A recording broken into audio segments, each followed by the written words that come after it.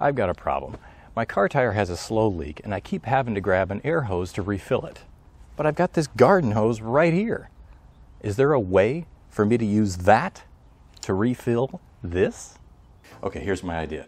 If you cut a small hole near the base of a balloon, stretch it over a bottle, then put something like this water filter nozzle in through that hole, when you turn the water on, it starts to inflate the balloon with air because the water pressure is forcing the air into the balloon.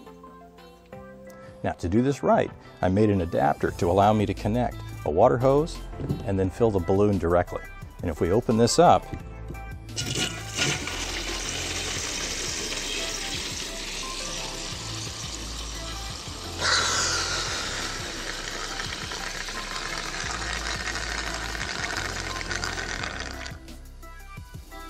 we can see how much air comes from a 2-liter bottle into a balloon. So to fill the tire, all I should have to do is connect to one of these and we should be good to go. So how many of these bottles are we going to need? Well, to figure that out, we basically need to know what is the volume that it can hold. To get an estimate, we measure for 2 circles, calculate the area, then multiply by the width of the tire. When I do that, I come up with a little over 30 liters. Now, if we picture the bottles next to each other around the tire, sure enough, it looks like there's about 15 2-liter bottles. But wait, isn't the air inside of a tire compressed? With a liquid, when you fill a bottle, that's it. No more is going to go in there.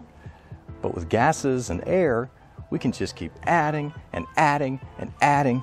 And eventually, if the pressure's high enough, you can get more air into a smaller container than you can into a bigger one.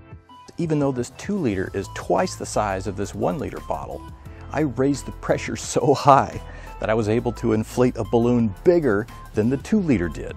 So how much compression does the air in the tire need? Well, to understand that, it helps to think in terms of atmospheres.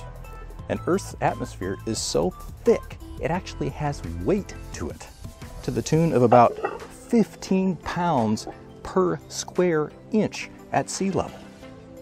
Now, if we were to double that, that would be 2 atmospheres, and to triple it would be 3 atmospheres, pushing down on us all the time. That's actually a little bit less than what my tire needs. Now, even a completely flat tire still has 1 atmosphere in it. So technically, I only need 2 atmospheres to fill it up. So 30 liters times 2 atmospheres would be 60 liters of normal atmosphere, meaning I need at least 30 of these 2-liter bottles to fill this thing up. But 1 2-liter bottle at a time would take all day. So I've got 10 lined up that we can do it once, and then we empty and start over and see how many times we have to do it.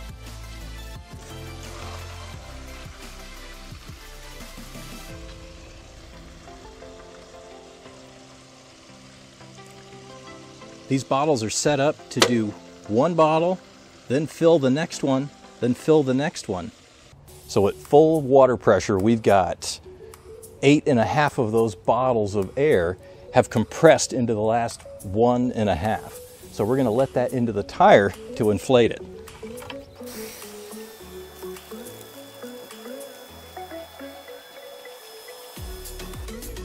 So now we'll empty it and start over and see how many rounds it takes to fill it up.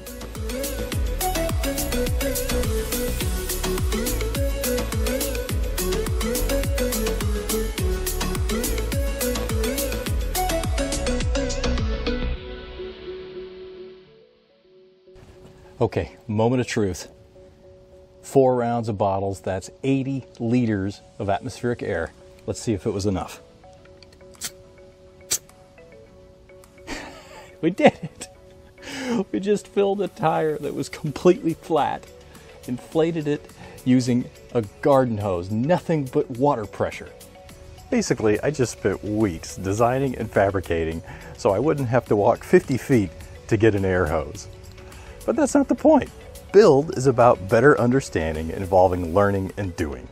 If that kind of thing sounds cool to you, please like, subscribe, and that way I'll see you in the next video.